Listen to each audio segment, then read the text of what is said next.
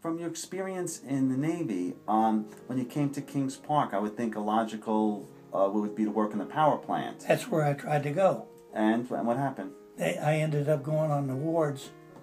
I went to Patio Roach service in Group 4. They sent me to Fred Buzzy's ward. And he, of course, thought I was from town and knew all about the hospital. And he said to me, these first 12 beds are yours. He says, this fellow over here is dying. He says, when he dies, he says, you call me, and he says, I'll show you how to pack the body. And I said, I'm getting the hell out of here. So I took the key and went out the door, and Patty O'Rourke says, what's wrong, son? I said, this guy thinks I'm an embalmer. I'm getting the hell out of here. I never seen anything like this in my life. He says, come on in, come on in. He said, what'd you do before? I said, I worked a little while in the coal mines and I just got out of the service. He said, well, come in. He says, maybe I can find something else for you to do. He says, I'll give you the job of taking the squad of patients and going down in the basement and cleaning out the garbage. So I thought about it for a while. I said, all right, I'll try it. So that worked out pretty well.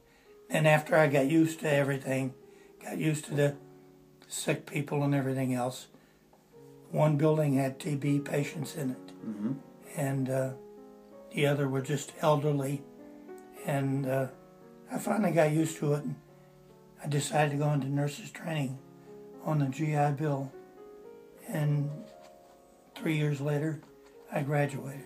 The TB ward, that was next to where the round table was, is that right, correct? Right. And there's still some remnants of it left. That's right. There are the stairs all the way in the back area, right. And then they put Group 4 right almost in front of it when they built it. I remember I have a picture of both of them.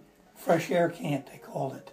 Fresh air camp. They brought them out from Brooklyn and Nassau and wherever. And then I also noticed that there are a lot more pine trees in that area than other areas of the hospital. And little Eddie McElhone told me that way back when they thought pine was like a disinfectant, like pine sol, and it helped freshen air. So that's why they put it next to the TB wards. At least that's what his explanation was. Those two pine trees that are in front of Group 4. Yeah. I planted them there when they were just about 3 or 4 foot tall. And they grew up. Why did you plant them? Well, we had live trees in those days, and I didn't want to see them to go to waste. Okay. Christmas trees from the wars. They were live ones. You didn't want to see them go to waste, so you planted them out front. Right, and they're still there now. And in the back, I had a flower garden and a vegetable garden.